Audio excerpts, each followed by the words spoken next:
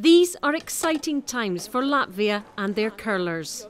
The country only became part of the World Curling Federation family in 2001.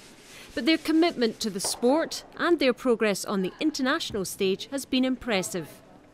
After only a decade of involvement, they are now hosting the top event in the women's international calendar, the World Championship.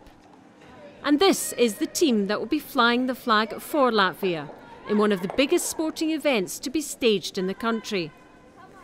This is a team Latvia. I am Iveta Staša-Šatšūne and I am a skip of this team. And this is my vice skip Ieva Krusta. Second player Zanda, Bikše. Lead Dace, Munča.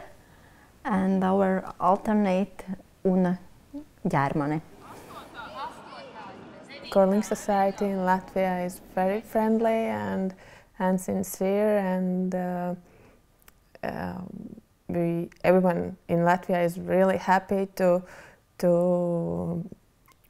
welcome all other teams and all fans of these teams and to Latvia and to the world. Actually, it's a little unreal because we know that we are like a young country in a curling, and it's a we have to be very proud of it. It is getting more and more popular, but we can't say that it is very popular. Still, many people do not know what curling is, but there are more and more people who want to try. Having a world event in their capital city, of course, means there will be more media exposure. And another challenge for this emerging Baltic nation, practicing their English.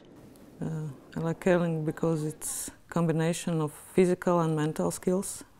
It is a challenging sport, and I like to meet my friends and new people.